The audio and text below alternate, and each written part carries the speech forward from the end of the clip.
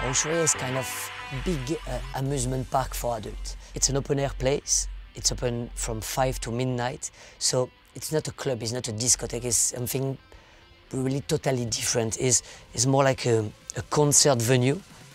We have the 7 biggest DJs of the world from Monday to Sunday, and they all have a residency. Monday it's Guetta, for example, Tuesday Hardwell, Sebenax, Armin van Buuren, Martin Garrix, Avicii. We also produce Hans, the production company who is doing all the show for Ushuaia is called Ice Cream. We're based in London. We have one office in London, one in Paris and one in Ibiza. And I mean, we work all around the world. We do a show in Miami, we have a residence in Vegas. And the idea of Ushuaia is a mix between a huge production every day and the biggest artist of the world. S Group provides sound, lighting and a bit of trussing in Ushuaia Beach Hotel, but also in the Ushuaia Tower, which is next there, and also in Hard Rock Hotel. It's the 3rd year that we're using Adam's sound system here. Well, at the beginning we had to fly the system from on the roof itself, which is really limited. This year we introduced a new tower system, which gets the roof completely independent from the sound system. The main challenge here is to stand the whole summer with more than 120 shows in a row. We are close from the sea, we have strong winds sometimes, we have salty water in the air. We have to work with really strong boxes that can bear mostly any outdoor weather. We cover the speakers because they stay outside all the summer. And I think after 6 months with all the salt and everything, and also because we do a lot of pyrotechnic.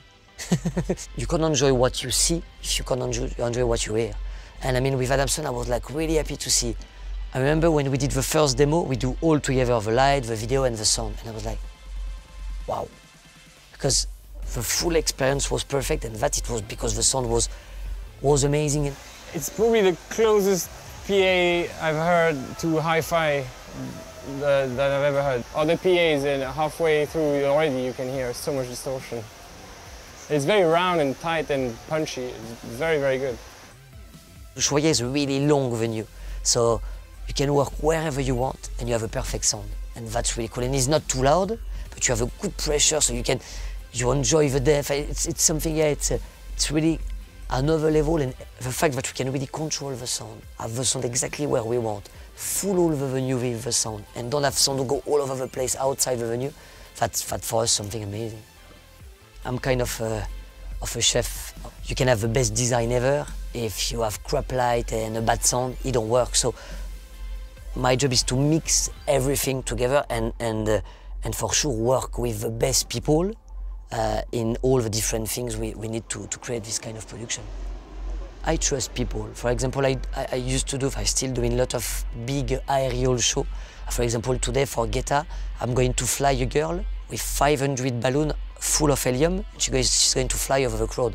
I mean, when the guy comes with his balloon and with his helium, I trust him. I do exactly the same with SLS. I really trust them, and I think it's a mutual trust. So every year we try to bring more things, to have new ideas. And what I love with SLS is like, each time you call them for something new, just like, okay, let's go, let's do it. And first thing, they come with a lot of ideas. They do a lot of more than what you ask, and it's super professional. So from the 2nd year of Ushuaia, we start to work with them, and we were never disappointed. I mean, it's a really good collaboration.